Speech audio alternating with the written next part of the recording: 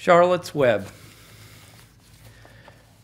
Chapter 6, Summer Days. The early summer days on a farm are the happiest and fairest days of the year.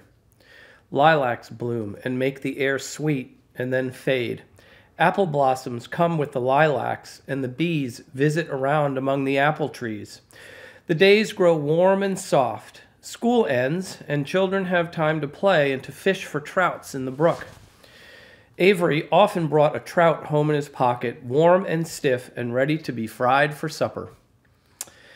Now that school was over, Fern visited the barn almost every day to sit quietly on her stool. The animals treated her as an equal.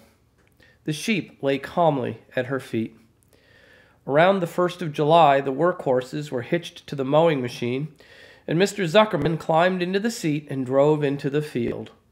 All morning you could hear the rattle of the machine as it went round and round, while the tall grass fell down behind the cutter bar in long green swaths.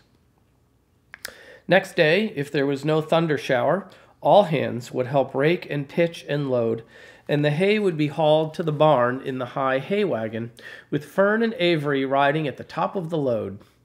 Then the hay would be hoisted, sweet and warm, into the big loft, until the whole barn seemed like a wonderful bed of timothy and clover.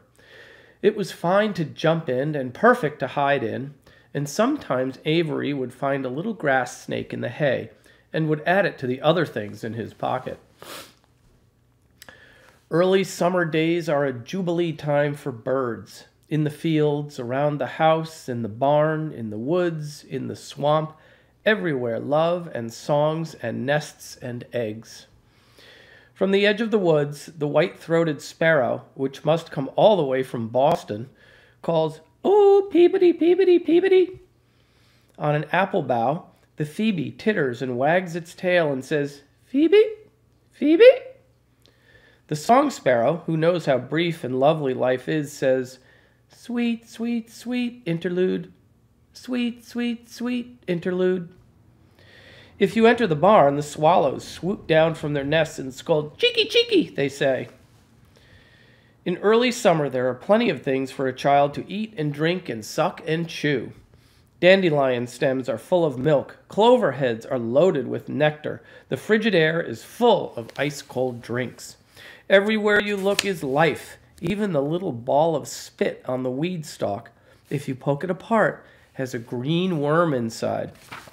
And on the underside of the leaf of the potato vine are the bright orange eggs of the potato bug. It was on a day in early summer that the goose eggs hatched. This was an important event in the barn cellar. Fern was there, sitting on her stool, when it happened. Except for the goose herself, Charlotte was the first to know that the goslings had at last arrived. The goose knew a day in advance that they were coming. She could hear their weak voices calling from inside the egg. She knew that they were in a desperately cramped position inside the shell and were most anxious to break through and get out.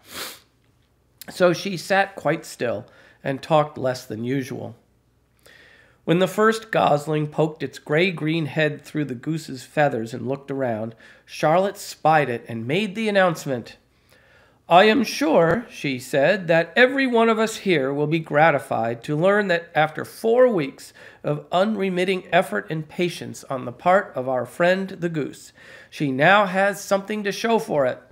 The goslings have arrived. May I offer my sincere congratulations."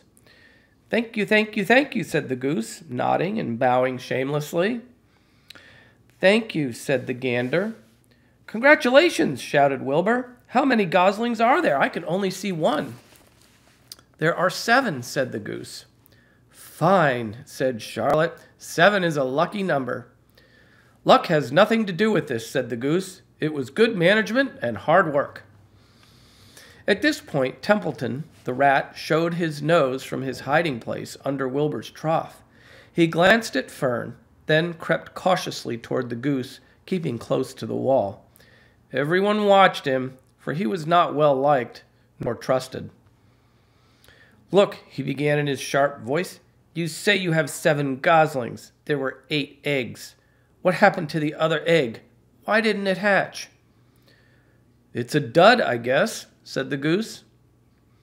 "What are you going to do with it?" continued Templeton, his round, little beady eyes fixed on the goose. "You can have it," replied the goose. "Roll it away and add it to that nasty collection of yours." Templeton had a habit of picking up unusual objects around the farm and storing them in his home. He saved everything. "Certainly, said the gander. "You may have the egg, but I'll tell you one thing, Templeton. If I ever catch you poking your ugly nose around our goslings, I'll give you the worst pounding a rat ever took."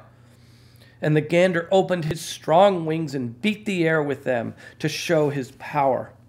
He was strong and brave, but the truth is, both the goose and the gander were worried about Templeton.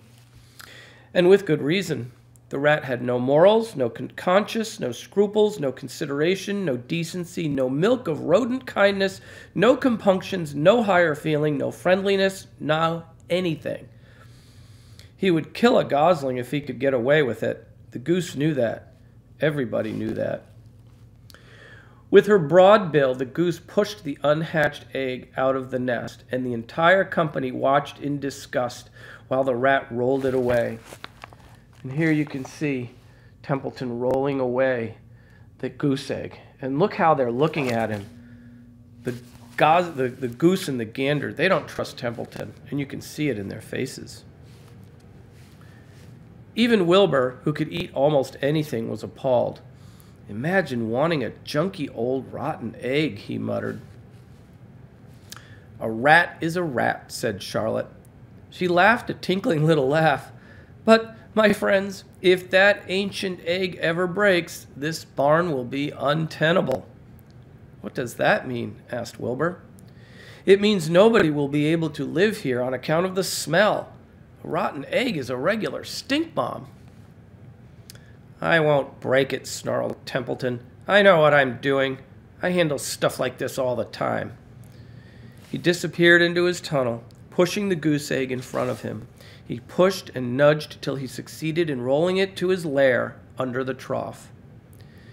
That afternoon, when the wind had died down and the barnyard was quiet and warm, the gray goose led her 7 goslings off the nest and out into the world. Mr. Zuckerman spied them when he came with Wilbur's supper. "Well, hello there," he said, smiling all over. "Let's see here. 1, 2, 3, 4, 5, 6, 7. 7 baby geese. Now, isn't that lovely?"